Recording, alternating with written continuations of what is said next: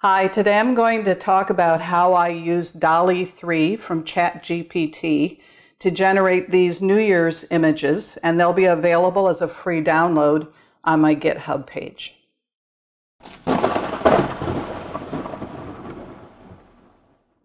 Hi, welcome to Gray Lightning, my video blog about making things and playing games.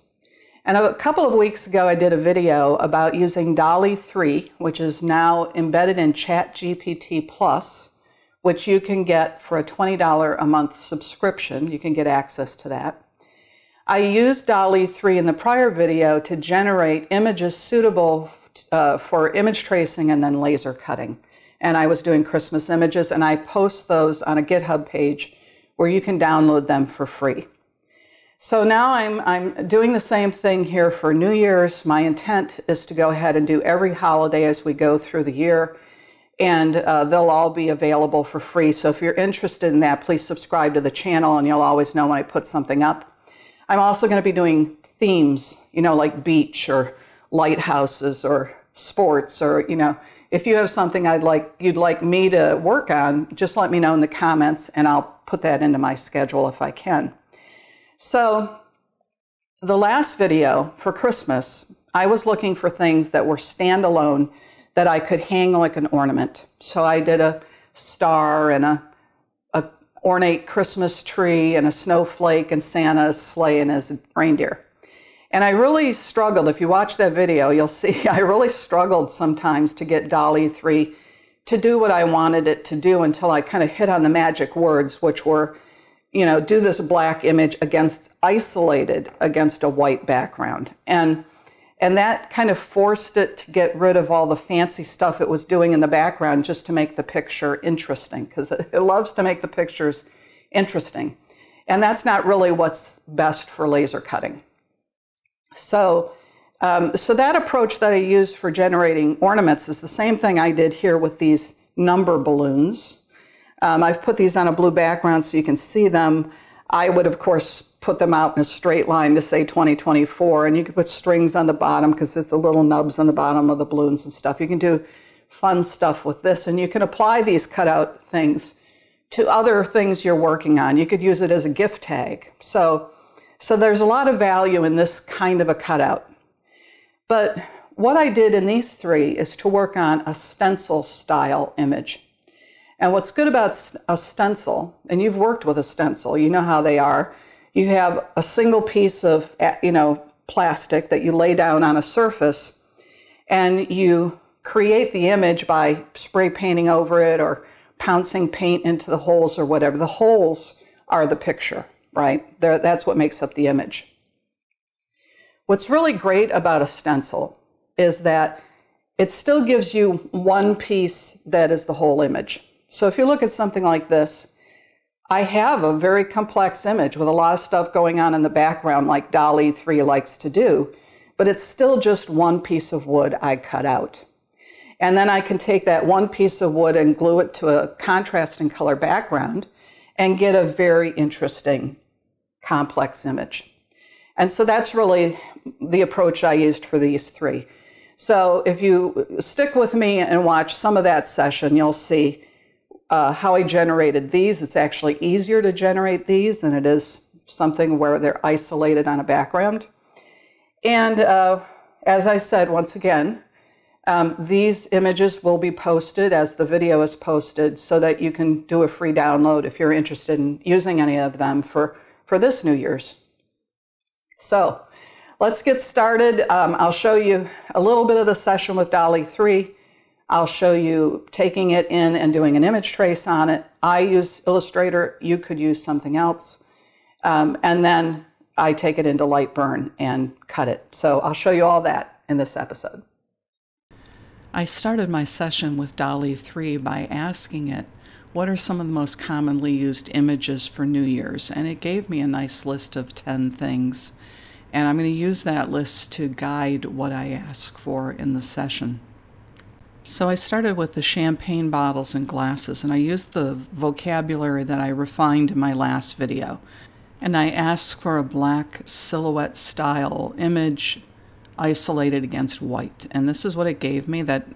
ended up being my favorite image, and it's the first one it provided. But even though I'm using the word stencil, I'm really thinking I want a continuous, the black part to be a continuous single piece, and this isn't, so I asked to simplify it. I say, give me a single bottle with 2 glasses and take the circles out of the background, and this is what it gives me. If I cut this image, all those black pieces are just going to fall apart. So I try another approach, and I say, give me the inverse of this. Switch the black and the white. And you'll notice it doesn't just switch the black and white, it actually changes the whole image.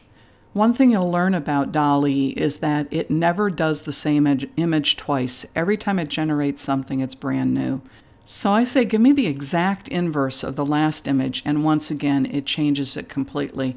Though I have to say, this is a pretty nice picture. It wasn't until the next day that I actually had the mental breakthrough, the understanding that when I told it stencil, it was making the white background continuous, not the black image. But at the moment, I just gave up on this, and I switched and I went on to party hats and sound makers, and I asked, which is another one on the list of 10, and I asked for a picture of that, and this is what it gave me. Now, this would have worked if it didn't have that gray all along the edges, which I could have taken out, but I still had this mental block that I was trying to get a black continuous piece. And I try different words, and I get another busy image that won't work. I try to simplify it, and I get these 2 hats and 2 noisemakers, and it's better, but it's still not continuous. And I'll just fast forward here and show you all my attempts for party hats and noisemakers. And I'm not even sure it knows what a noisemaker is, but I gave up. So I move on to balloons shaped like numbers, and I ask for that. And I ask for nothing in the background and no shadows, no shadows. And this is what it gives me. I see that the 2 and the 4 have been creatively combined into a single number. That wasn't going to work. But then I got this nice, clean, big 2, if I just asked for the 2, and that was perfect. I asked for the 0 and the 4, and I asked for a little simplification on some of the highlighting, and I ended up with the numbers I really liked. So now I moved on to the baby with the banner with the year number on it, and it gave me this baby, kind of a take charge baby there with the hands on the hips, but I settled for that. And I moved on to the clock striking midnight, and then I had all sorts of struggles. It kept giving me too many hands on the clock. It wasn't pointed at midnight. I kept trying different things, and I ended up giving up on that one. So I went back to champagne bottles and glasses and got a couple variants. I really like this one here. It's one of the ones I end up cutting. But like I said, it wasn't even until the next day that I realized I had a lot of good material here to work with if I just processed it a little different in Illustrator. So you start by placing the reference image in the drawing. Now I'm going to create a new layer, and I'm going to put it underneath the reference image. And I'm going to draw the square the size I want. This is going to be the size of the final picture. And I fill it with a easy-to-see color. And then I make the layer with the reference image visible again, and I'm going to center that in the middle of the background square by using the alignment tools. And now I'm going to run the image trace, and here I have to tell it to ignore the white so I don't get duplicates. I turn preview on, I ask for the outlines. If I like what I see it's selecting, I say expand, and then it does the image trace. So now I'm going to make the bottle and the glasses bigger so they fill the frame better.